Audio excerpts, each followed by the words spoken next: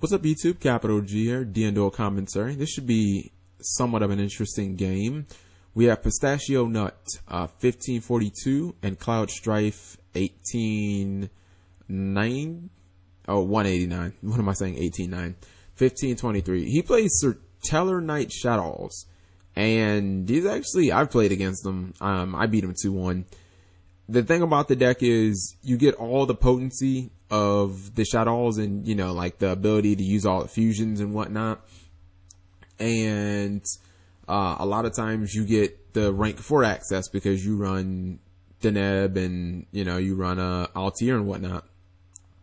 So it looks like he had no problem getting rid of Darklaw with Squamata, although he's able to hit him with another Darklaw and then obviously trigger the effect of the Shadow Mist. So he gets himself a Neos Alias.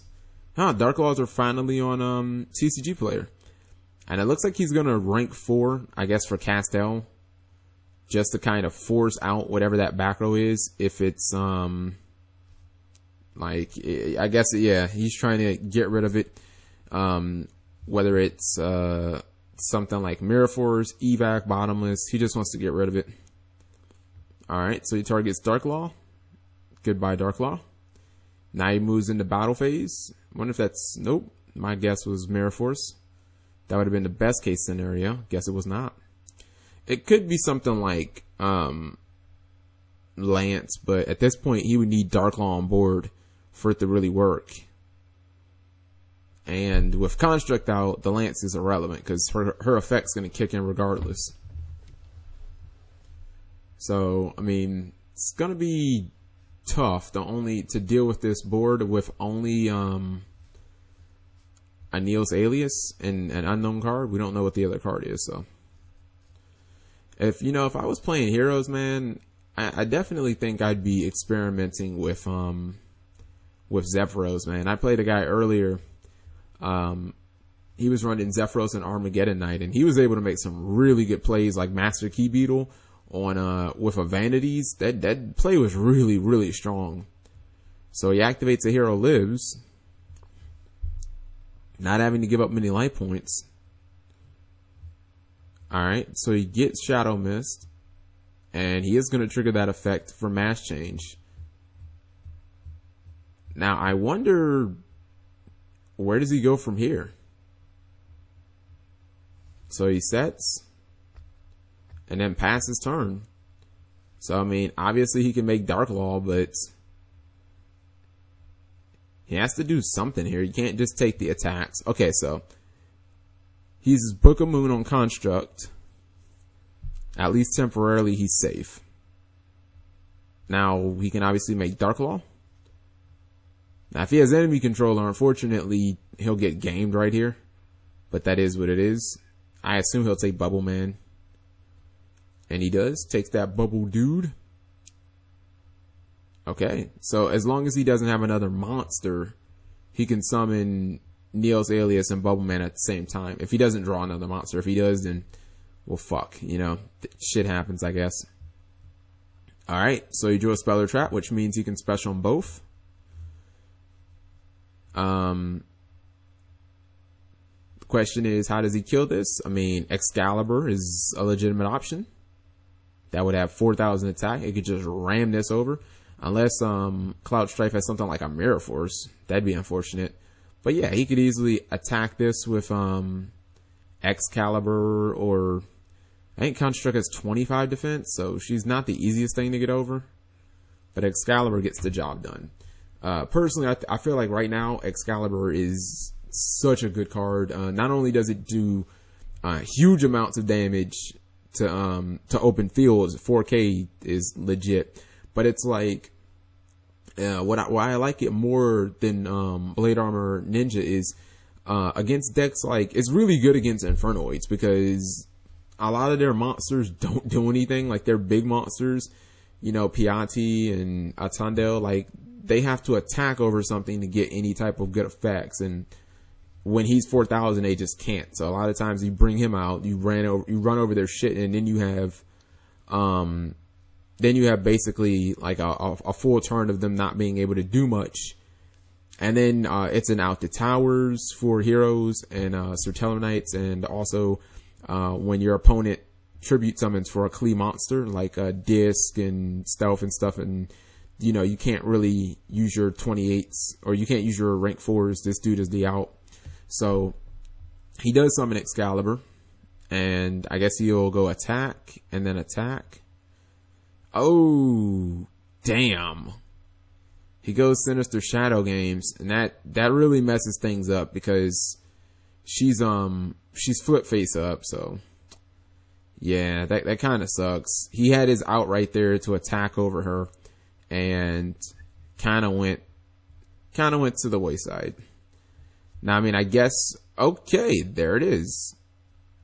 Guess he'll just be content snatch stealing her. That's legit. I mean, unless he has, okay, I was gonna say, unless he has a fusion, he needs to gain 1,000 life points. He totally forgot about that. There it is. Alright, so now he's going into beatdown mode. He has 52 on board and a card in hand, which have no idea what it is. I'm trying to think of what it could possibly be. If it was a mass change, no, he wouldn't have used it. Oh, jeez, what a top deck. So I assume he'll banish Construct. He can't attack over it, so he says, I'm not the only stack in the house. Alright, Construct's gone, so it's Snatch Steal. Now, I guess he'll just pass. Maybe he's looking for like a Regeki.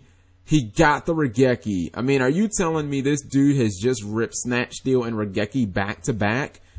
These are two of the most powerful spells, and actually check that. I would say they're probably 1 and 2 for like most powerful spells in the game. Now, all he needs to do is get through one face down card. It's Dragon, and he loses Darklaw. Now, card advantage is, I mean, he's only +1, but at this point, players can be dead drawing. If Cloud Strife is drawing any Shadow spells, they're dead. The question is, can Pistachio get to a monster? He sets one, which leads me to believe that that might be Monk. Cloud Strife is going to Allure. I'm trying to think of what he might have in his hand. I think he could have Hedgehog. Okay, he has Beast, something he couldn't summon, so that makes sense. Summons Altair. Obviously looking to go for the rank 4 play. Cowboy would be very solid at this point, because then you can just Cowboy, sit on it, Cowboy him again. Okay, he has nothing in his graveyard. Monk. It has to be Monk. I'm willing to bet that it's Monk. Fiendish Chain is played, which tells me that that is definitely Summoner Monk. He sets everything. I'm guessing at least 2 of these are bluffs. I'm smelling some Shadow fusions down there that are not very good until he gets a Shadow monster. He activates Soul Charge for 1. Okay. Goes for Dragon. Okay, never mind. He'll Vanities it. And it'll get MST'd, so Dragon will hit the field. I wonder if maybe he's just looking for Castel. You can't Exciton Knight him. Your cards are even. Okay, he goes for Cowboy. Both players are in the danger zone. That's incredible. It'd be crazy if he topped at a level 4 and he made Cowboy. He's looking at his graveyard. Miracle Fusion would be ever so sweet right here. But I guess Cloud Strife must have some type of defensive card, like an evac device, where he feels confident. I mean, personally, I'm going to make a video about this. I don't think that people should be taking Cowboy out of their extra decks. The card is way too important. Alright, so it was Summoner Monk. He pitches Rhoda. I wonder if he'll go Bubble Man or Shadow Mist. He goes for Goblinberg. Once again, he cannot E-Knight his opponent. He goes for Cowboy. He knows what's up. And he burns him for game. That's what I'm talking about. Cowboy on Cowboy crime. So, Pistachio Nut knows what's up. I faced two players recently. They were both running heroes, and neither one of them ran Cowboy. And I beat both of them because of that. And just watching Dueling Network, as I've done a lot lately, I've seen some Infernoid players that don't run Cowboy, even though that they can obviously rank 4. If you look at the fact that they run a rank 4 Infernoid or a level 4 Infernoid, a level 4 Infernoid, a lot of them run, well, they run the what's it called guy, Raiden, and some of them run Lila, so that's 3 level 4s. I've seen some Necros.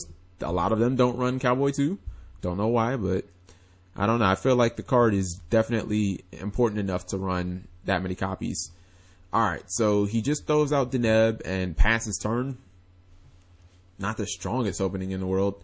Especially considering if Pistachio Nut is able to get to Shadow Mist, he technically doesn't have to commit anything else to the board. He plays Rhoda. As long as he has any defensive options, yeah, he doesn't have to commit anything, and then you can't really use your Altier. So he goes Goblinberg. Also keep in mind, he could just go Shadow Mist turn 1 and attack over the Deneb, and you can't Honest it, and then it gets banished, and you totally can't even use your Altier. So that's a problem. Yeah, one of the things about Cloud Strife's Satellar Knight's Shadow deck is the fact that since he runs the deck more or less like a Shadow deck with S Knights mixed in, he doesn't get to run the defensive cards that S Knights are known for. You know, the Fiendish Chains and the Alpha Novas, the Alpha Nova, which is the play stopper, and then Fiendish Chain, which you can bounce to your hand over and over again with Trevor. Like, he doesn't get any of that utility. So when he throws a Deneb out there, he ain't got shit to back it up with. I mean, I guess there's some chance that he might run Honest, but just in general, you know, I don't really think that he does, which means right now, oh man, that couldn't have been worse. I was going to say, he's potentially at the mercy of Castell and Dark Law. Now, I think Blade Armor Ninja would be really good here. Nope, Abyss Dweller. Okay, fair enough. He goes for Abyss Dweller. He's going to attack for 17. And this way he gets rid of the Deneb. He keeps it away from his opponent, more importantly. And even if he gets fused, he can pretty much negate everything. Regeki is played. He'll probably chain. Now, it's unfortunate that he had the Regeki. He's going to activate Shadow Mist's effect. Gets a Neos Alias. Cloud Strife will be able to activate Altier's effect. Okay, no, he won't. And he had better hope he has Spell and Trap removal. He does. He has MST. And Fiendish Chain is played. So now I guess you gotta hope you got a Shaddol Fusion. Nope, he doesn't. He has a Soul Charge for 1. Gets himself Deneb. He'll trigger it, getting Altier. I think that's the only card he runs outside of Deneb. He just runs probably a 6-card Light Engine. He might run 1 Vega. The question is, what are you going to exceed into now? I feel like there isn't any good option. Oh, no. Well, no, he can go into Lavalva Chain. Yeah, see, Lavalva Chain is pretty much his go-to rank for it. See, I totally forgot about that. It's terrible in regular Satellar Knights, but it's fantastic in Shaddolls because at the minimum, it gets you a draw. Or he could go into Tsukuyomi. I was thinking about that card. It just didn't make any sense to me because it kind of seemed like he had a lot of monsters in hand. Oh my god, okay. It gives up his Altier. That's interesting. Also gives up a dragon. Let me just make sure this. Oh yeah, it does say send. Yeah. Send your entire hand to the graveyard, and if you do, draw 2 cards. Yeah, I think detaching the material is the cost. So there goes Mass Change, and he just passes. So I guess that kind of worked out for him. He was able to hit the Mass Change, which Pistachio didn't really work that hard to get anyway.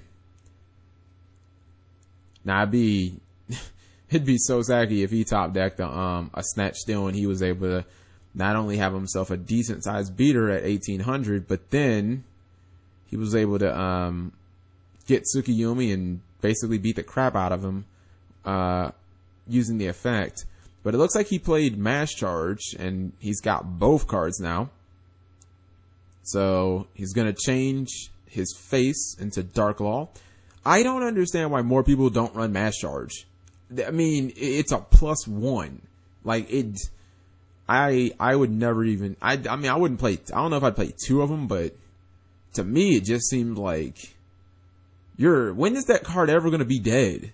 Like, outside of turn 1, every turn after turn 1, the card's live.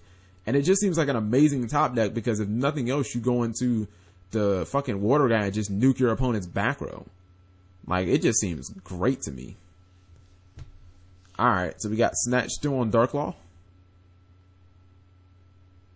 That was crazy that he, it's crazy that he set the Snatch Steal.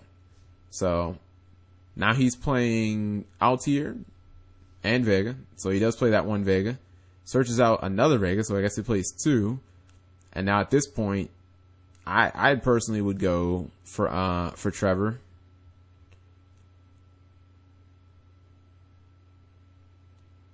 But you know what? I'm not him, so I don't know.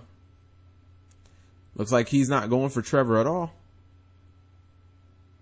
Just seems like it would be an insanely good play. You get to bounce the